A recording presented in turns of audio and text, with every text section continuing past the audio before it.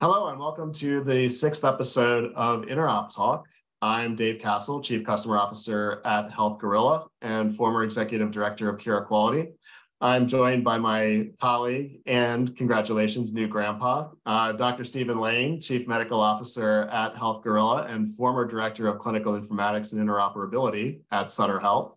Also here to round out our regular crew are Deven McGraw, Data Sharing Lead at Invitae and former Deputy Director for Health Information Privacy at HHS, and Jennifer Blumenthal, Director of Product OneRecord at Milliman IntelliScript. Welcome, everyone, and thanks as always. As you can see, we are back on Zoom after meeting in person last month at HIMSS, which was a lot of fun. As we are looking at the coverage post-HIMSS and thinking back on the conference, it is apparent that AI was a big topic there, and it's something that we glossed over, I think, a little bit in our in-person session at HIMSS. So thinking that we can delve into that a little bit to kick off today's session. So what are we thinking about artificial and augmented intelligence in healthcare, and how might it play specifically into our world of interoperability in particular? Is there just a bunch of hype? Are we afraid of it? Excited about it? What do folks think?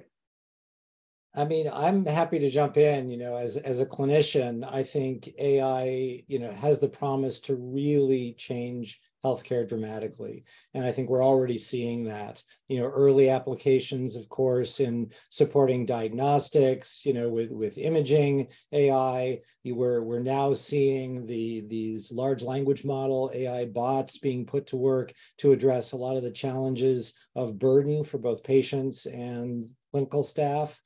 So I think, and over time, I think we're going to eventually start to see AI sneaking in to support clinical decision-making more so, really trying to help us identify patterns in individuals' cases and in populations to see where we can provide greater value. So, I mean, I think we are seeing the evolution of what is going to be a revolution in healthcare.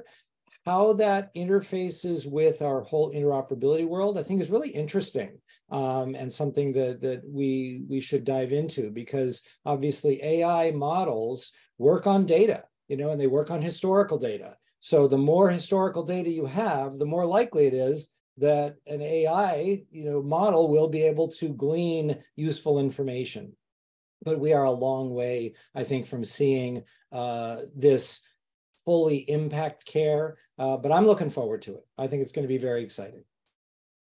Well, and you raised an interesting point. Sorry, I didn't mean to just jump right in right away and stop anybody else from talking, but interested in particular in what folks think about the policy implications, which often impact us in the health IT interoperability world, and in particular, as we've talked about many times.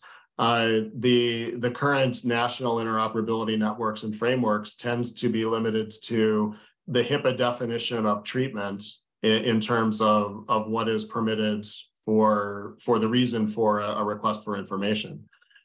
What do you do when treatment is being provided by an algorithm?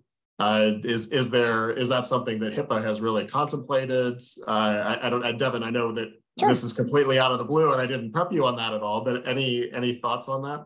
Well, people have this tendency, I think, to think, well, if software is what's accessing data, that somehow the privacy rules don't account for that. And frankly, the privacy rules don't care if it's a human or a machine.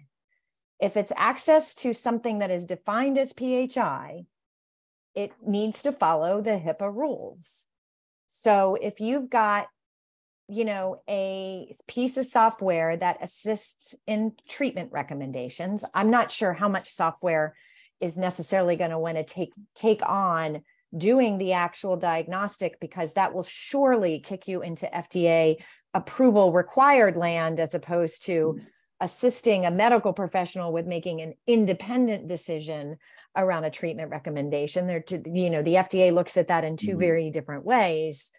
In either scenario, if the purpose for the access to the data is to treat a population, treat an individual patient, it's treatment, even if maybe the initial step of that is that it gets fed into a piece of software for the purpose of making treatment recommendations. Now, that might not fit. I'm suddenly now, Dave, going back to many conversations that we had when you were still at Care Equality on what constitutes treatment and what doesn't constitute treatment, and the production of treatment resources versus the actual decision-making by an individual. There could be policies that might narrow that beyond what HIPAA allows, but certainly for the HIPAA definition of treatment, it accommodates software. Same thing with, analytics around care coordination, analytics around public health. The fact that the data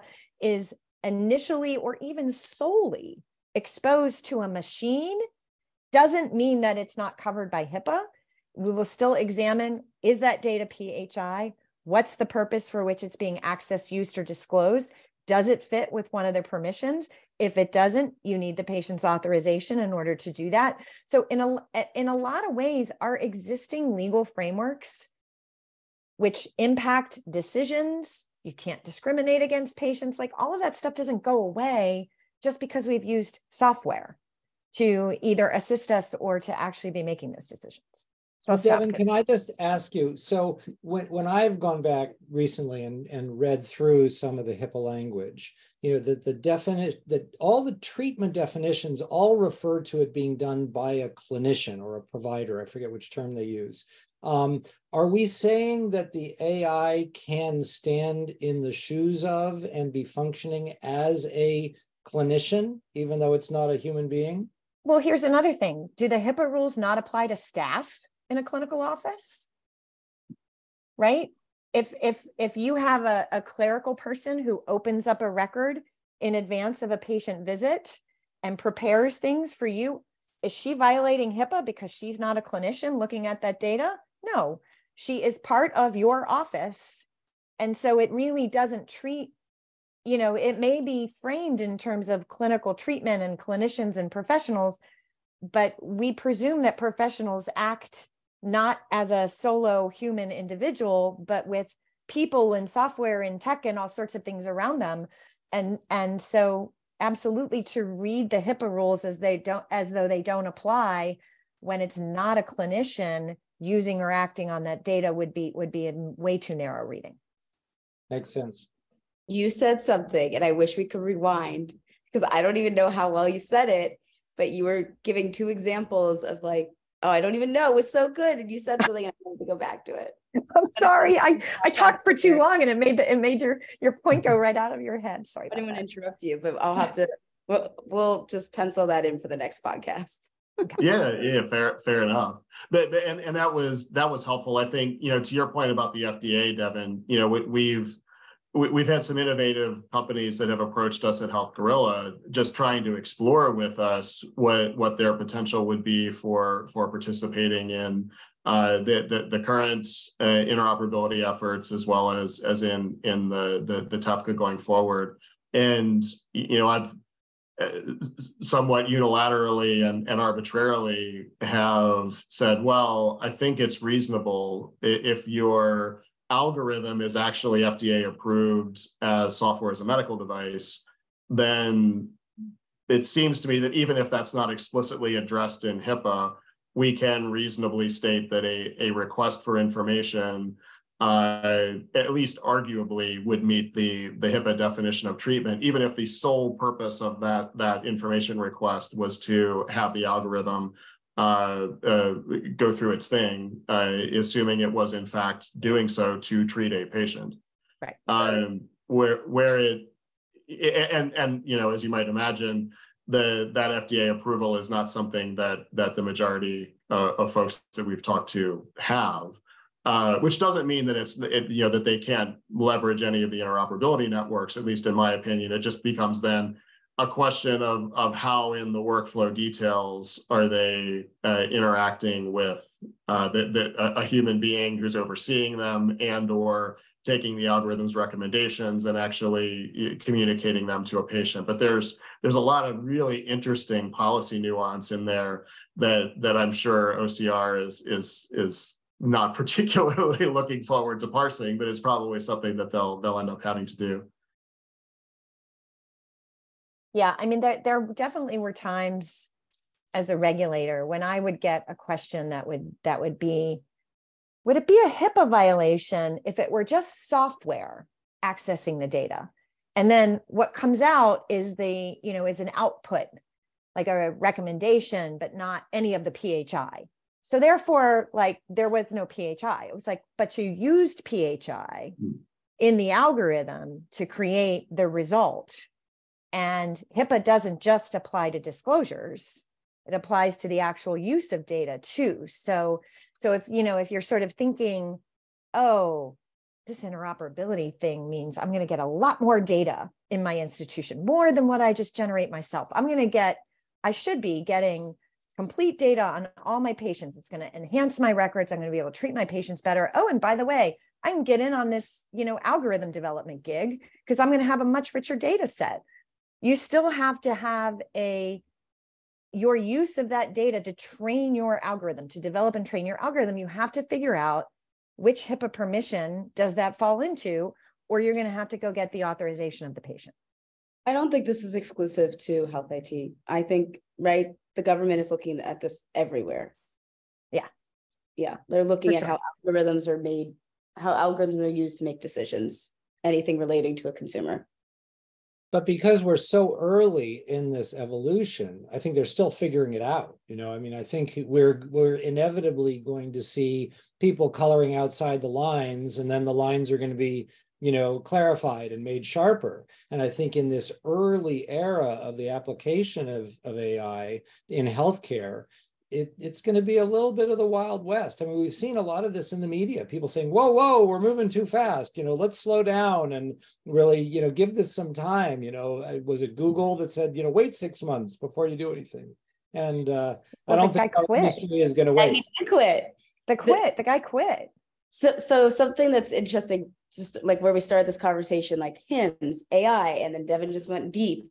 Like, I was reading just this week that there was the CEO of OpenAI, he was at an event at MIT, and he kind of made this big sweeping statement that the era of gigantic AI models like ChatGPT is coming to an end, and that the next thing is going to be, essentially how can people take new creative ideas and use what's available today with large language models. And I thought that was very interesting, because I feel like it's most people, if you talk to them about what's happening in the AI space, the average American doesn't know, but all of a sudden there's been this big excitement around things like ChatGPT. And then all of a sudden you see all the big tech firms pushing out all of their AI products that maybe have been on the back burner for a while, but then they had to kind of release things into the market to say, no, we're working on this. We're doing stuff. And some of the things that were said for why he feels like the large language models era is maybe coming to an end right now is that there was a lot of growth between 2019 to 2023, but that growth is no longer sustainable, and that there's going to be some diminishing returns, there's going to be limits, and there's going to be a cost element. So I think the moment that we're kind of entering to is okay, if we just had this huge growth period, what are the creative ideas people are going to use, which is our specialty, right, in healthcare? So I think it's important to think about it in that context. And I think something that I was reading about and thinking about was also access to data. We, in our podcast, talk a lot about the democratization of access to data, but yet in the regular AI world, people are saying, no, you can't have our data anymore to feed your algorithms. There needs to be reciprocity, there needs to be payment, there needs to be a lot of things. So I think we're going to see the same thing in the healthcare space, where people are like, no, you can't access this large amounts of data to do what you want to do. It's going to be interesting to see how it develops. But that was reading that recently, I was like, I'm shocked. I didn't think that somebody who's literally on the precipice of changing the world would say, no, we're pausing. Things aren't going to be, they're not growing at exponential rate as they were before. You just made me think of something. Bulk fire API. Yeah. Let's go to that segue. Bulk fire API. Well, get all the data you need from hundreds of patients, maybe even hundreds of thousands of patients. Let me rain on your parade. You're hearing it. Do it. So I've talked about this privately with you guys, but I recently downloaded the whole list of all the certified EHR vendors from Chapel. And then my team and I have mapped all the vendors to the products to their available developer docs. So far, besides from the top 10 vendors, these Fire APIs are not ready for market.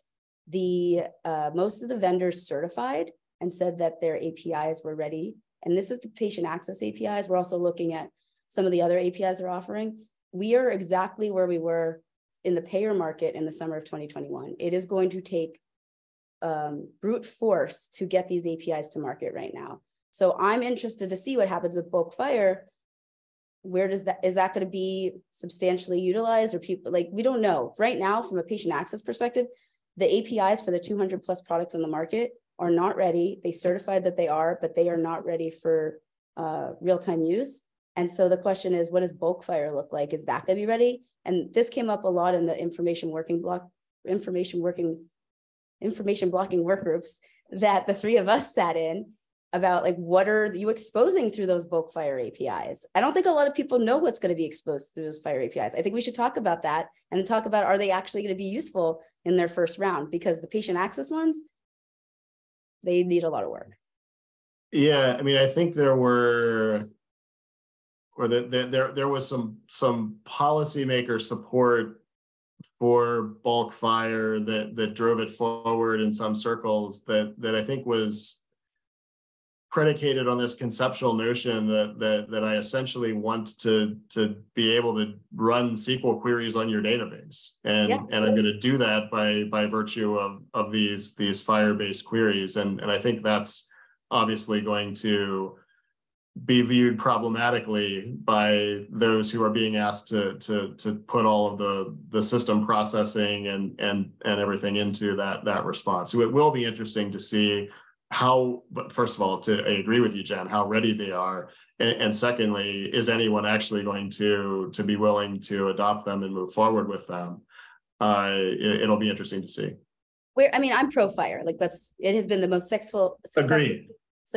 I can't speak today. Successful thing that I have been able to utilize in building OneRecord. But I also know that even though it's supposed to be available, doesn't mean it always works. Well, right. And we can separate, Fire as a tool is a wonderful thing from all the policies and actual deployments of it, which obviously vary in quality from the very good to the not so good. Yeah.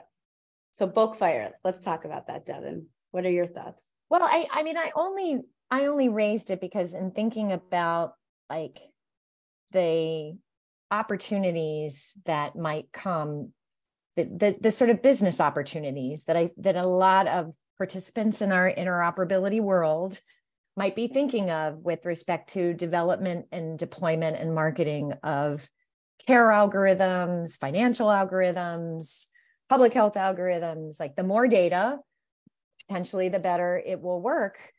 Like, let's leverage some of these interoperability tools to enhance our data, and let's not do it one patient at a time. Let's do it, through bulk. And I think it just underscores, to the extent that I've always thought that anti-competitive concerns are the biggest snag in interoperability. Like, it doesn't matter how well you can get the Fire APIs to work if nobody turns them on or enables them in their system, because it creates competitive concerns for them. Then we would have spent a lot of time deploying a technology that nobody wants to use because they consider it to be a threat. So, like, the things that I think about for bulk fire, the things that people are going to use it for is health data analytics. They're going to use it for healthcare research, population health. I say health information exchange, but I don't mean it in, like, the traditional, like, HIE capacity, like the Shiny in New York or Manifest Medics. I mean more like in the exchange of data at the top level.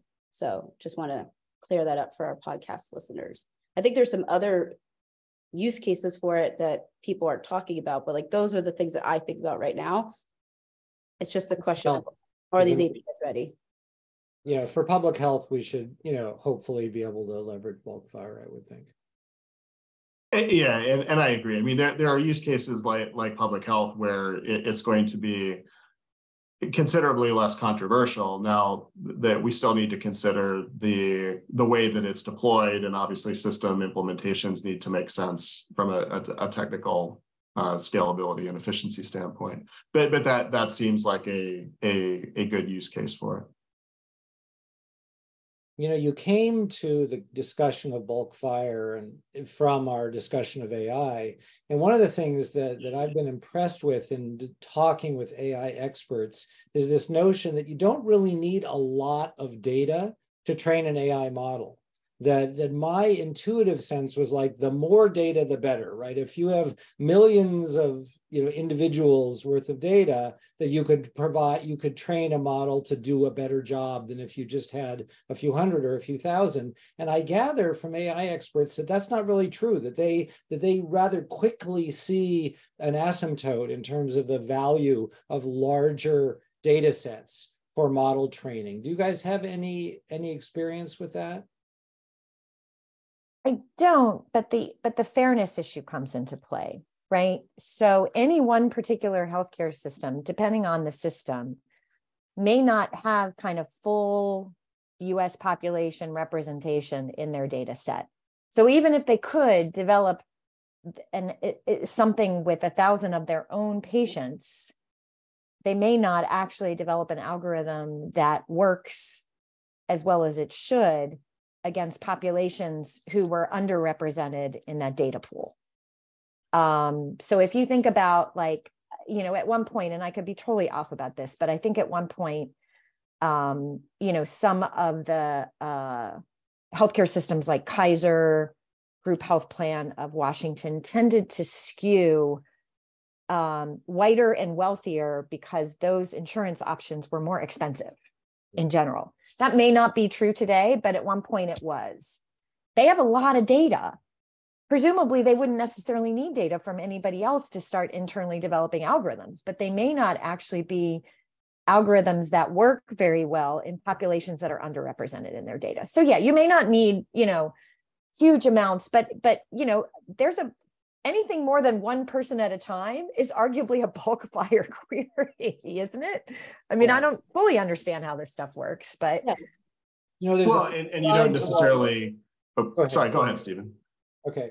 I was just going to say there's a flip side to what you were saying, Deven. I think we all think about, you want a model that is generalizable, that is going to be equitable, that could be applied across populations. And that's been where a lot of the challenges have come up historically. By the same token, you want a model that's going to work in the population of interest, right? I mean, if I train a model to work in Florida, it may not work well in Alaska because the patients really are different. Sure. But I'm just talking about from an economic opportunity standpoint. If your algorithm only works on certain subpopulations, it's going to impact the market for your tool. Yeah, that's all. Absolutely. Yeah. Well, and where I was going to jump in there was actually to make a similar point to yours, Stephen, but also getting at your point, Deven. There certainly are some folks who are they're coming to market with an AI algorithm that they wish to sell. That certainly is a use case that's out there. We actually more frequently today are encountering folks who just in general are looking to leverage as part of their operations more and more AI and machine learning. And there, to Stephen's point, it really is their own patient population that they're targeting. They're not trying to sell their algorithm to others or generalize the results per se. In fact, they're trying to make it very targeted to their specific patient population. So, there's that consideration there. I do agree with you in general. And we're certainly not the first people to talk about this issue, but as with any other implementation of something along these lines, we do need to make sure that the training populations for generalized algorithms that are in fact designed to be pointed at the total US population, for example, are actually trained with appropriate data sets that don't skew towards any one group. If AI really takes off in healthcare and there is really access to healthcare data, the consumer space in healthcare could really explode. That's just my personal thought. You could really build cool experiences for consumers going forward. That's what I see that is going to be interesting, that really makes healthcare better because it actually moves towards the consumers of healthcare. I mumbled that word as well. Can't speak on a Friday, but you know what I'm saying. I think that would be cool to see if it can actually work outside of clinical settings as well. So Jennifer, what I think you're saying is that there will be more AI tools that consumers can access directly and do not require the intermediary provided by a clinician or a clinical. Yeah, like I think about the direct consumer lab market. Labs tests that you could get that you do not need a prescription from a provider, like Everlywell and things like that. Think about when you could start building out consumer experiences that don't need a provider in the loop. Maybe it's more of navigation, things of that sort. Like that's going to be really cool when that gets to that point, because it takes out a lot of the friction of healthcare that's really hard. Like I have an ear infection right now and I really want to go see a doctor, but I know I'm going to have to go to a primary care physician before I get to go to the specialist. And I really just want to go to the specialist. I don't want to go to the primary care physician. I'm old enough to know my ears hurt. They're clogged. You know, there was recently published an article that was fascinating that looked at patient queries of providers looking for basic medical advice. And they submitted the queries to an AI algorithm and they submitted them to a panel of doctors. And then they had people judge which responses were more compassionate, more complete, more understandable. And the bots won. I mean, they totally won out over the providers providing medical advice. That's pretty remarkable, you know, and there again, it sort of goes back to our question, is that treatment? Is that HIPAA covered? You know, what if you just have a medical advice bot that does that? And now we have data to suggest they do it at least as well, if not better than physicians themselves. I think it could be navigation. It's that no practice of medicine clause, right? Like everybody has that in their T's and C's. Yeah, like we have that in our T's and C's. There's a fine line of where you're making recommendations versus you're just serving up information. Well, and again, you're definitely straying into different FDA territory if what you're doing is actually giving people data with an expectation, or an expectation that you should assume, even if you try to disclaim it away in your T's and C's, that people could actually use that data and basically treat themselves. I think we need to finish the data liberation in healthcare before we can make suggestions or predict the future of AI. It's closer than when I first met all of you, but I wouldn't say it's up to par. But sorry, go ahead, Deven. Well, I was going to say, does it add to some of the opposition that we've experienced from some in the healthcare provider community, not Dr. Steven here, but some who have concerns that patients will take their data and just try to treat themselves, cancel their visits because they go to Dr. Google and find, that this is all fine. There's pushback around patient access that has to do with some of it is, of course, legitimate concerns that people will do the wrong thing, right? Mm-hmm. Will take an action that will actually hurt them. But I think at the margins of that is also, I lose revenue when someone doesn't come and do a visit with me, whether it's a televisit or an in-person visit, and decides to just go in a different direction. I'm not arguing. I mean, believe me, Jennifer, I'm on your side. Like, this is what we're building for, but it does create that kind of, we're moving cheese here. If you want to have a capitalistic market and our healthcare is capitalistic, then you can't complain about losing customers because of however they're choosing to make their buying decisions. Then we need to move to a single payer and single health system. So like, you can't have your cake and eat it too. It's just not going to work anymore. And there's too many Americans and not enough doctors. Bottom line. I was debating in my mind whether to raise that point, because I agree with Deven that is a consideration that's out there, whether consciously or subconsciously.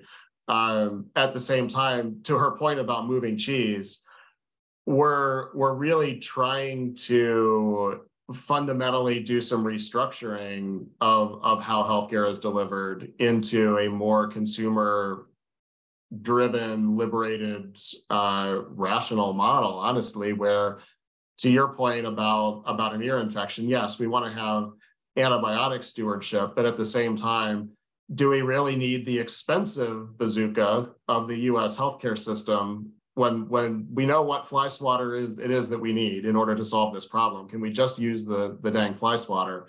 There's some of that I think we need to address at a number of levels, and the IT and the data flows are only a part of it, albeit a necessary part. Like when you go to Europe, you can go up into a pharmacy and they can give you what you need. We have CVS's and Walgreens on every corner. It's like, why aren't we empowering our pharmacists, right? Like there are so many things that don't need providers, and maybe AI will help those pharmacists. I don't know, but there's so many things that are so frustrating about healthcare. And remember, in those other countries where you can get it at the pharmacy, their outcomes are better and their costs are lower. Yeah. I mean, I don't know. what are we protecting here? I think we need to open up more residencies. We need more people who can provide care in different kinds of settings. And I think that coming back to the AI thing, I'm excited to see what AI does. Like, I'm not going to lie, I've been using ChatGPT a lot recently, and it has made my life a lot easier. And I don't have to spend hours doing a task. I'm like, help me with this. Thank you. Moved on. It's improving the quality of my life. There you go. Improving the quality of lives everywhere, ChatGPT.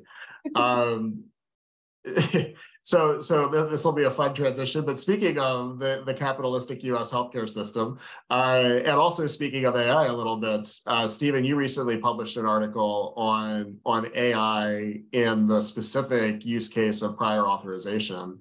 Can you elaborate a little bit on how you see that use case? Well, as we were saying, there are all kinds of workflows in healthcare that are very burdensome, and very inefficient. And prior authorization is clearly one of those, where we spend inordinate amount of resource and time and inconvenience in order to presumably optimize our use of resources. And what we know is we're not doing a good job of it at all. And it's a complex process that involves a lot of data exchange, a lot of human capital. And the premise of the article that I helped to write was really that we should probably look seriously at allowing AI to do prior auth, that it would probably do it faster and cheaper and potentially better than the current human-based system, and perhaps much more conveniently as well. So interestingly, since that article was a few years in the making, it was the brainchild of one of my colleagues on the high tech, Les Leonard, and we worked it up for a while, and since he came up with the basic ideas, a lot has happened in that space, and there actually are vendors now leveraging AI to support prior authorization. It's very interesting. I've learned about some of them recently. And they're not doing the whole thing soup to nuts. They're sort of taking it apart in pieces. But I think it's a great example of where AI, we were talking about AI potentially contributing to treatment, but really I think when you talk about the payment and the healthcare operations and the opportunities that we have to drive waste and delays out of the system, I think it's a great example of where we could do that within prior auth. Yeah, very cool. I think anyone who has gone through a prior auth process, and they can be very stressful depending on the circumstances, would look at that and maybe see a double-edged sword where, yes, if it's faster and I like the outcome, then wonderful. You just made my period of stress a lot shorter. But if it's faster to reject this treatment that I need, obviously that's a very different thought. And I think people would have in the back of their minds, wow, is that algorithm going to do as good a job? Is it going to make a compassionate decision? Is it going to recognize the nuances of my case? All these things that go through your mind as you might be processing that information. Well, I'll just say that part of the model that we were promulgating did very much include human governance over the AI use for that use case, to assure that it was doing at least as well as humans would do for that situation. Yeah, and I'm not just sure if that was Jen or Deven. You were starting to break in there as well. I said, I don't know if sometimes humans are that good at being able to assess the situation as well. We have our own flaws. Well, and actually that had occurred to me even as I was listening to Stephen's answer, that it probably just goes both ways. There are some times where an unbiased algorithm may in fact provide a better outcome, and bias may not even be the issue. It may just be, the person had a bad day and missed that line in your medical record, whereas the algorithm is going to find it. But yeah, I could see it going in both directions. And personally, I think it makes a lot of sense to consider with appropriate human governance, especially in the early days, to look at AI for prior auth. All right. So speaking of prior auth, we talked last month about the ONC NPRM that addressed prior auth and info blocking and certification updates, but we all, as we kind of looked at each other and admitted that none of us had actually read the rule. With a little bit more time under our belts, any further thoughts on that policy proposal out of ONC? I'll jump in. The whole of the rule, or just the well, sure, we can open it up to any thoughts, where they don't have to be about prior auth. Oh, prior. We're talking about the health data technology and interoperability certification program updates and algorithm transparency. That one, yes, that one. Yes. ECI1, as they call it. Okay, good. We're all go, Jennifer. Sorry, she just rattled it right off. Didn't give it the whole mouthful there, but yes.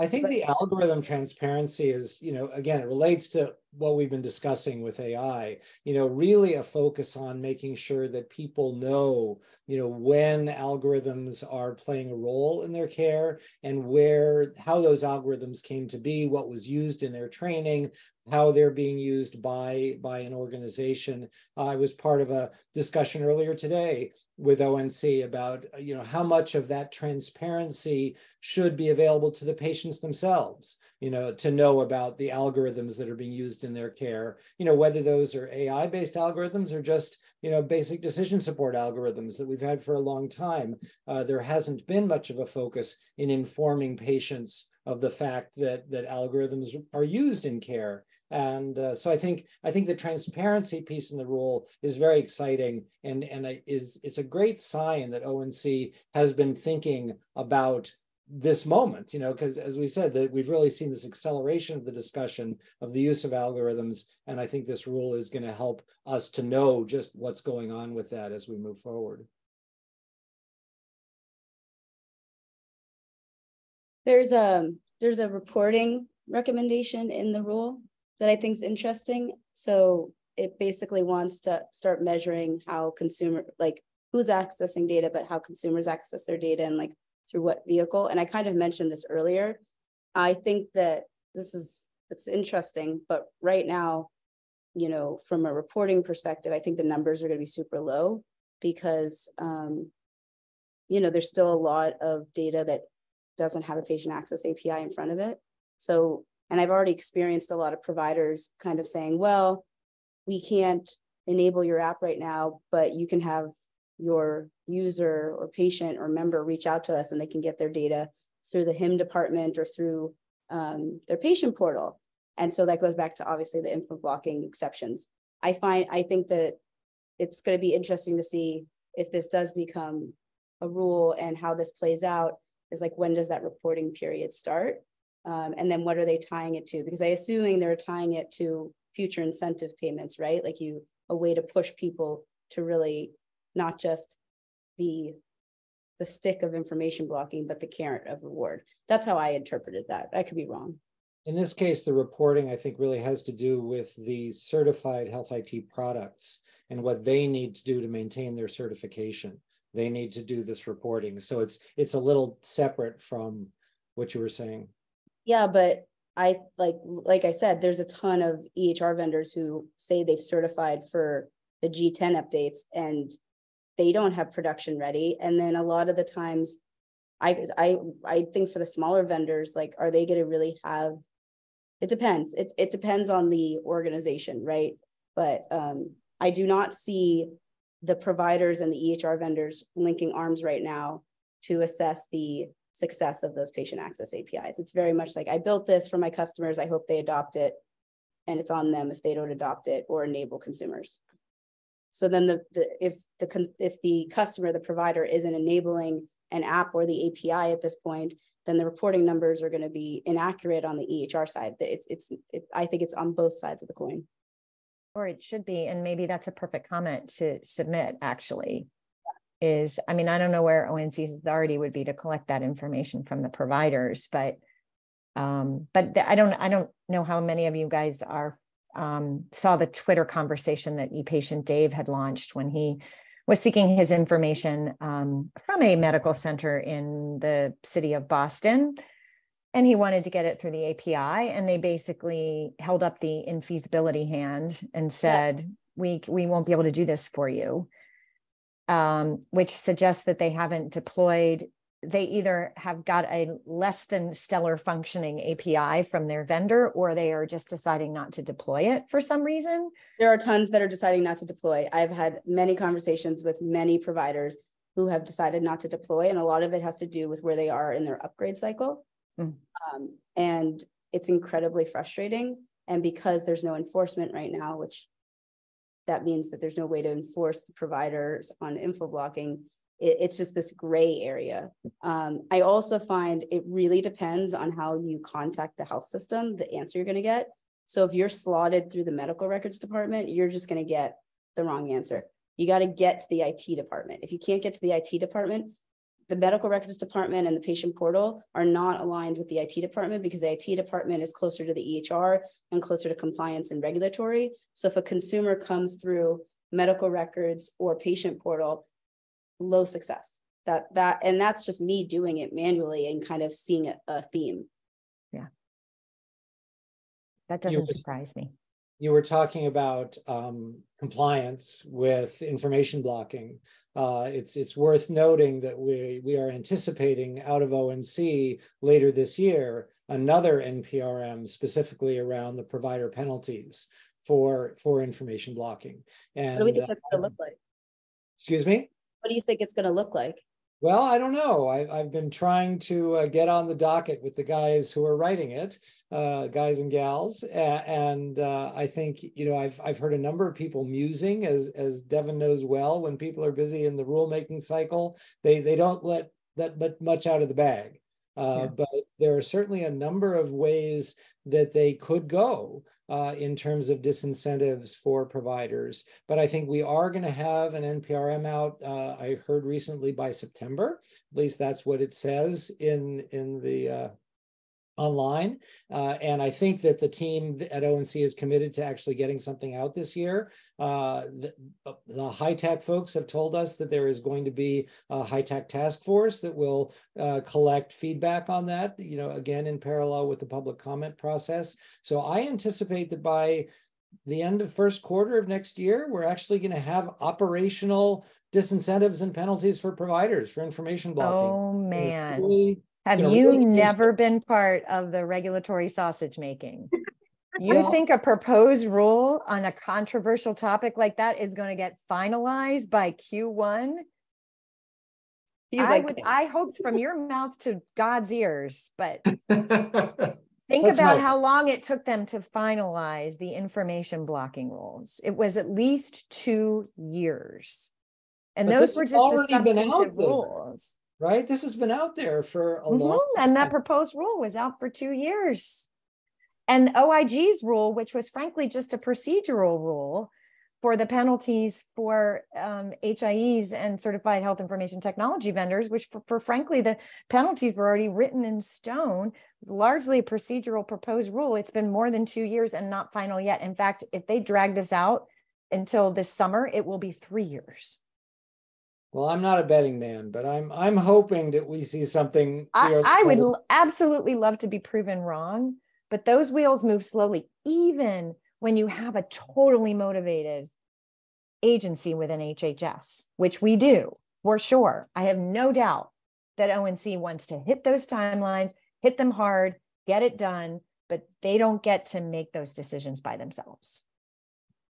And there'll be lots of phone calls coming in to the administration about how awful this is and how burdensome it is, and don't, too many unfunded mandates and lots of, the drag that was created that we almost lost in the information blocking rules in terms of the patient access piece because of all the controversy and the drag on finalizing that. I think you can expect a similar bit of drag, and frankly, even potentially efforts to get Congress to overturn it.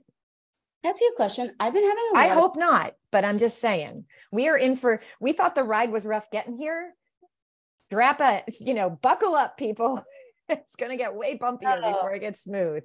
How about I move to fintech? Yeah, I wish I could disagree with you, Deven, but unfortunately I don't. I think just the on the record public comments and dispositioning all of those is going to end up taking a long time, such that I think Q1 is probably not going to be on the table. And to your point, the on the record public comments are going to be the least of it in terms of people calling their congressmen and calling the White House and you name it. Yeah. And the HA, all of them, right? They're all providers. So very important to support ONC in these efforts, of course, because they are swimming upstream a bit. Yeah, and actually to that point, we waxed cynical there for a second, but for everyone who is saying, well, hang on a second, how can I make sure that's not the outcome? The way to make sure that that's not the outcome is you also call your congressman, call the White House if you happen to have that sort of access, but certainly provide public comments, and frankly, it can't hurt to call your congressman. Because there likely is going to be some consideration, if not new legislation, certainly there will be questions asked in oversight hearings about what is going on with information blocking. Why are we putting burdens on providers and that sort of thing? Well, I just had to see now, Jennifer, I've got your ear infection, just like came through the ether. Again, support.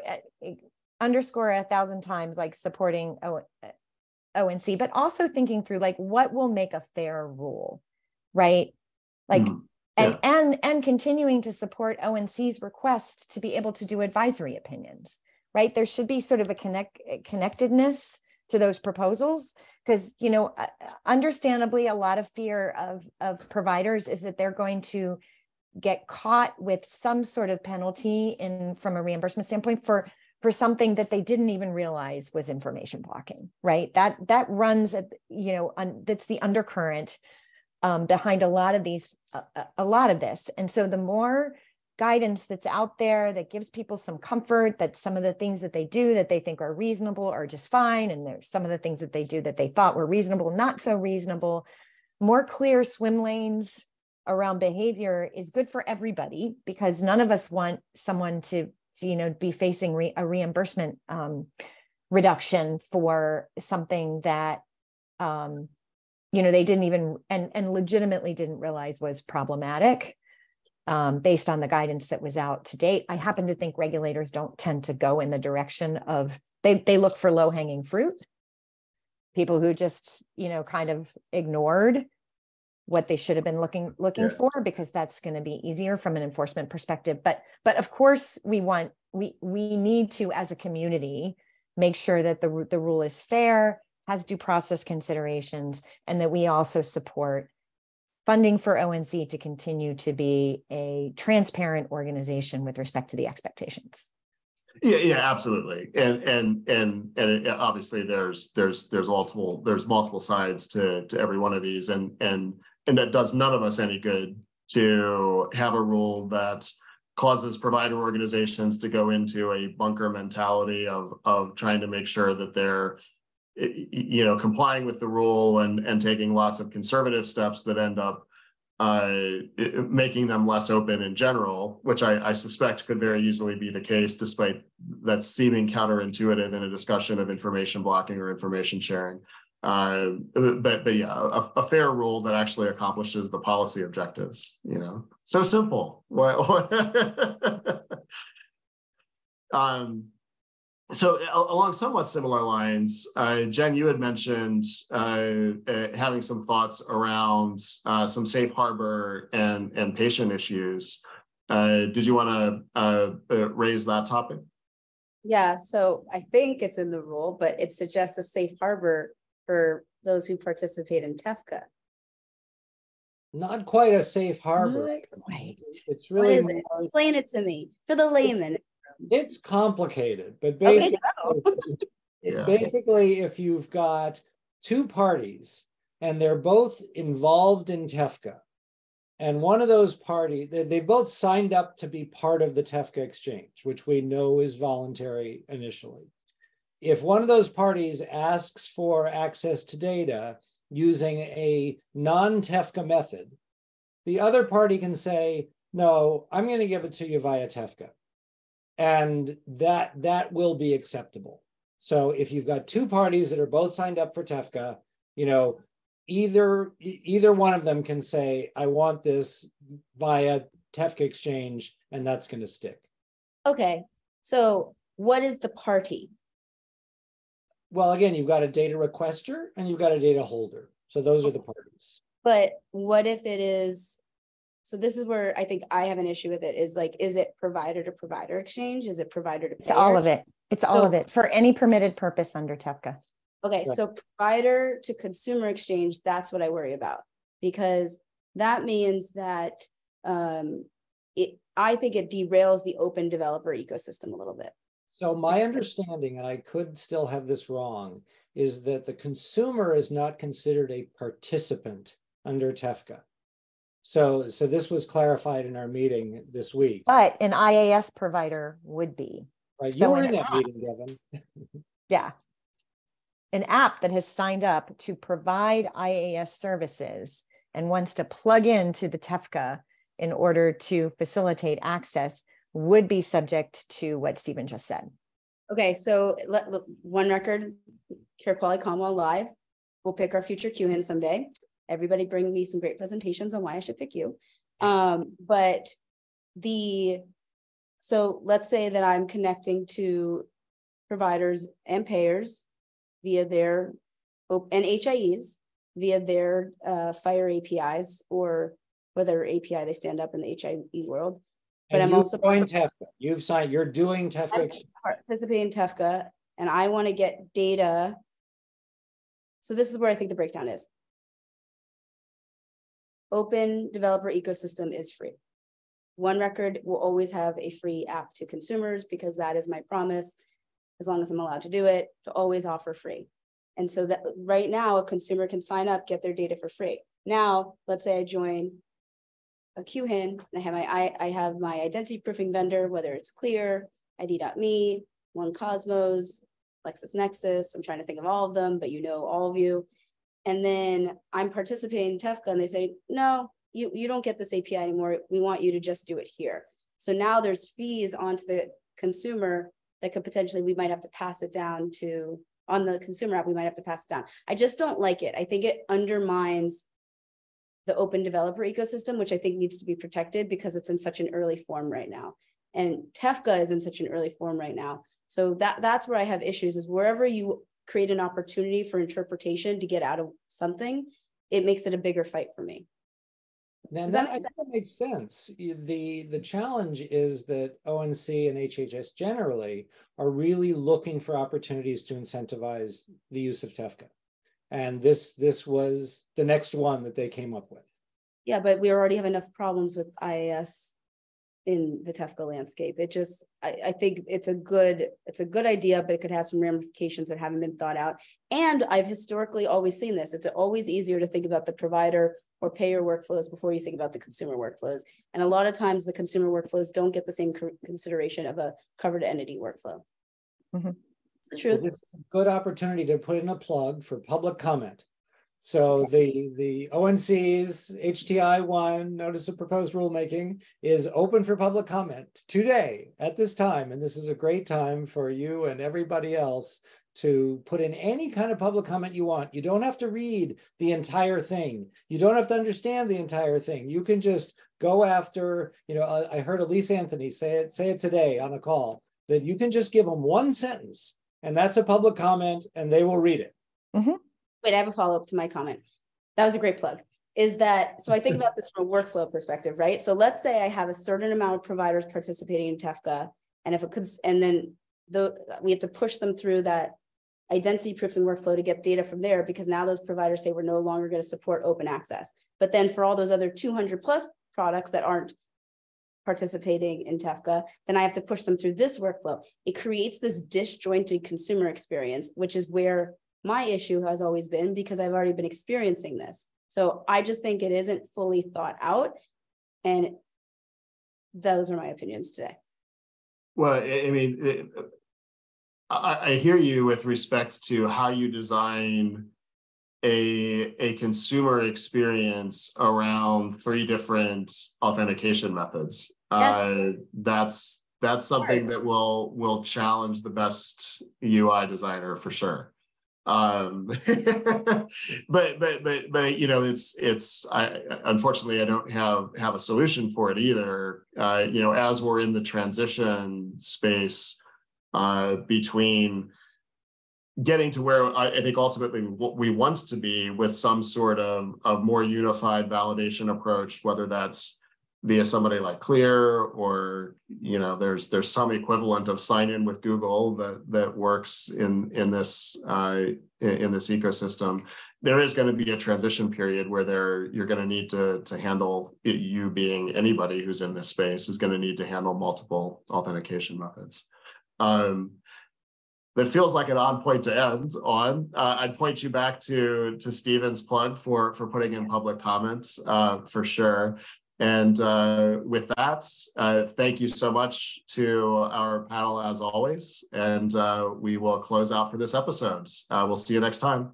Take care, everyone.